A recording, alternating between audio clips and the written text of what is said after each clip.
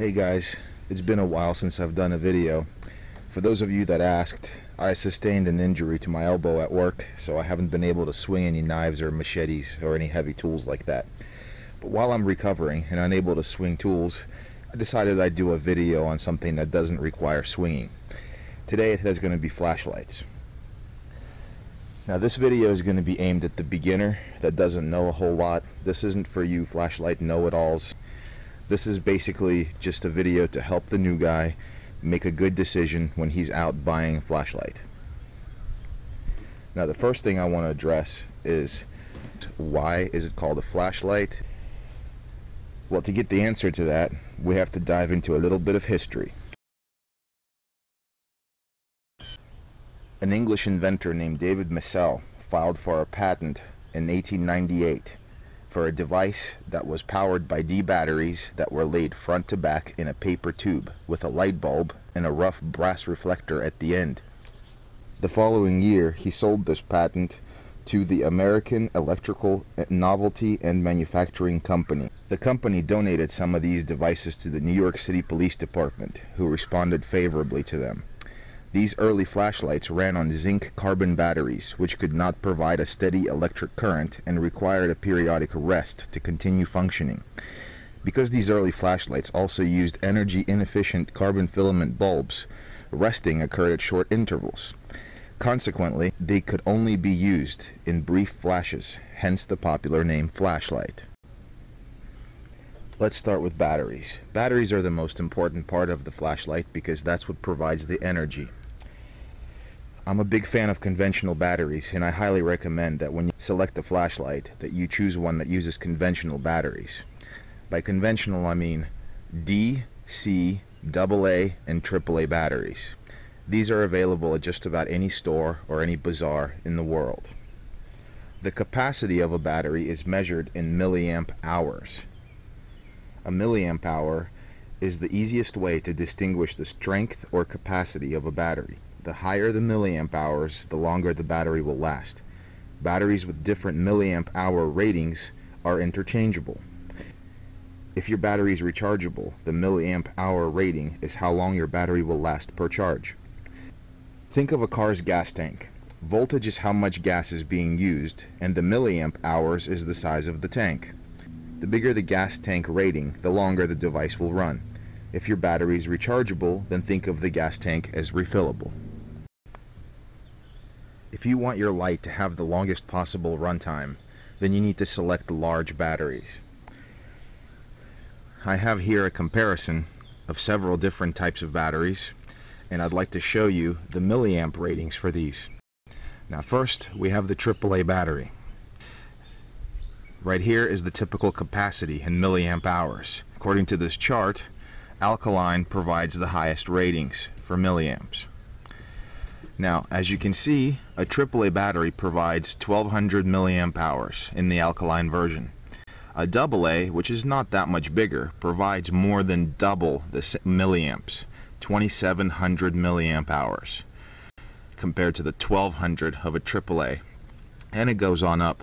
A C battery provides 8000 milliamp hours, and a D battery provides 12,000 milliamp hours. And as you can see, a D battery has 10 times the capacity of a AAA battery. 12,000 milliamp hours for a D, 1200 for a AAA.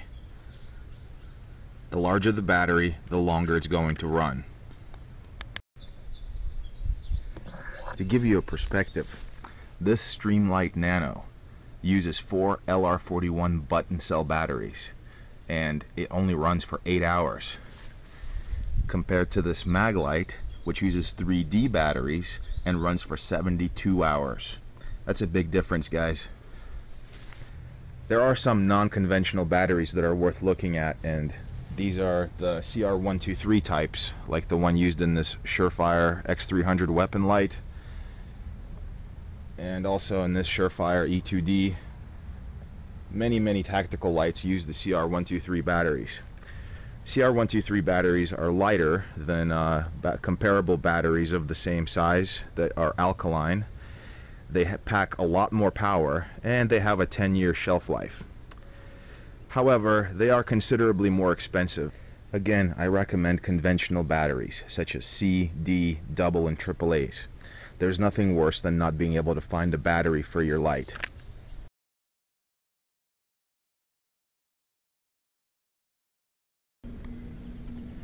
The next thing I'd like to cover is switches. The two most common types is the twist and the push button switches. There are other ones, such as the remote switches for weapon lights, but that's a whole other video in itself.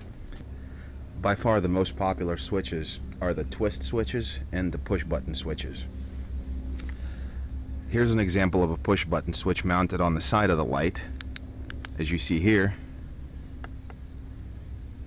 Another popular switch is the tail cap switch. If you can at all help it, I would recommend getting a light with a tail cap switch. It's just more intuitive to use. Twist switches have their place, and I believe that that place is in the smaller flashlights, where you're trying to save on space by not putting a regular switch on the end of the light. An example of this would be this Phoenix E01. This is a twist operation light, and for a light this size, I think that's perfect. The addition of a tail cap switch to a light that size would add overall length.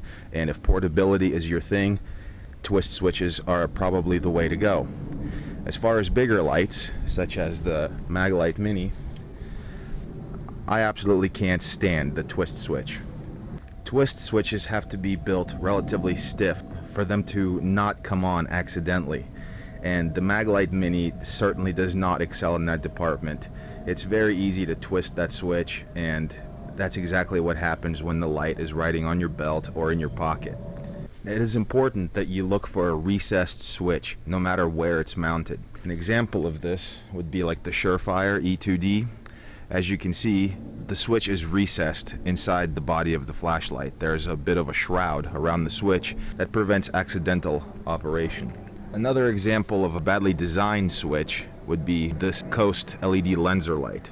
As you can see, there's no shroud around the switch here, and it protrudes outside of the light's body. This will turn the light on in your pocket or wherever you happen to carry it, because anything that this switch bumps onto will turn the light on and drain your batteries. So when you're looking for a flashlight, try to pick a switch that has some kind of shroud or is at least somewhat recessed into the body of the light, like this Maglite here. I haven't had this type of switch give me a whole lot of problems. Part of the reason is it is relatively stiff, and this is a large light, so you're not going to carry this in your pocket. Switches are the most prone part to fail in a flashlight. Like this Coast LED lenser here, I can't tell you how many times this thing flickers on and off, just because the switch is a piece of shit.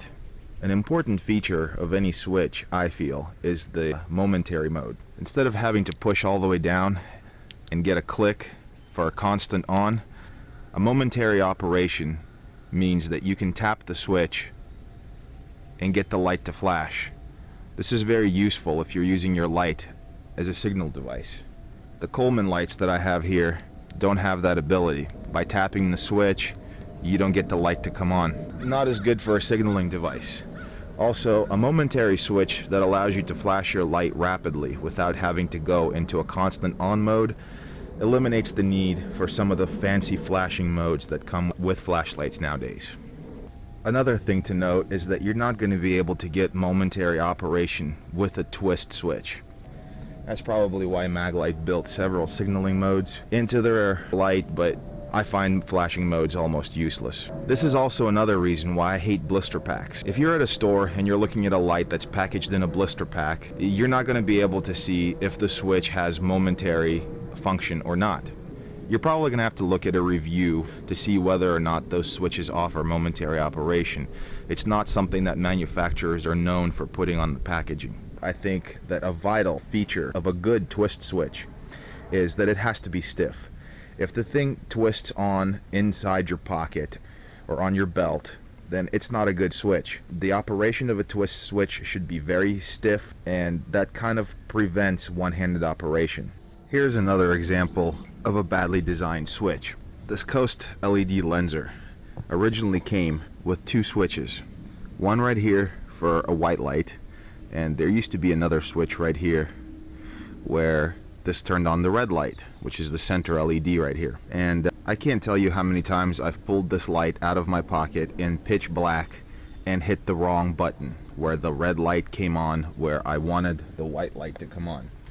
And actually it got to the point where it annoyed me so much I took the light apart and ripped out the red switch. So switch placement is very important, and you want to try to avoid having a whole bunch of switches.